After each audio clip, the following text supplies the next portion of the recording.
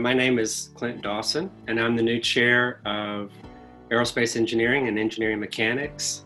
I want to welcome all of our undergraduates, our Aerospace Engineering and Computational Engineering undergraduates, and our graduate students in Aerospace Engineering and Engineering Mechanics back to campus for the fall semester of 2020. I know this is kind of a strange time, so I hope you're all doing well. I hope you're all adjusting and thriving in this new environment that we live in.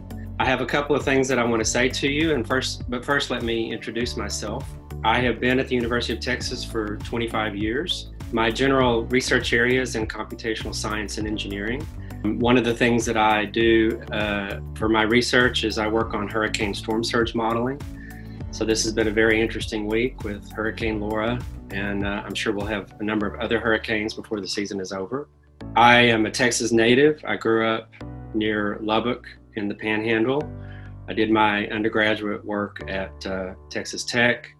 I got a master's degree at Texas Tech, and then I did a PhD at Rice, all in sort of mathematics. So how I went from being a mathematics PhD to department chair of aerospace engineering is a long story, which I'd be happy to share with you sometime.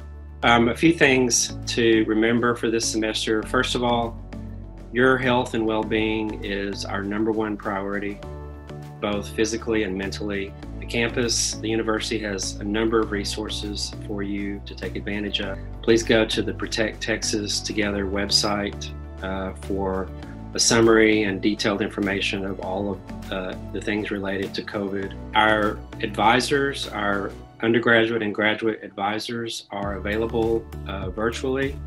If you need to see someone in person, if it's kind of an emergency, then the Cockrell School advisors in ESS will be happy to assist you. Our faculty are, doing their best to deliver classes both in person, but mostly virtually or hybrid. If you have any questions about how your class is going to operate during the semester, be sure and look at the syllabus for the class or contact your professor directly. And if you do come onto the campus and you do come into the ASE building, be sure and read the signs and follow the guidelines, wear a mask, maintain social distance. For all practical purposes, be safe. We look forward to being together in person again. We certainly miss that, but in the meantime, let's all take care of each other and hook 'em.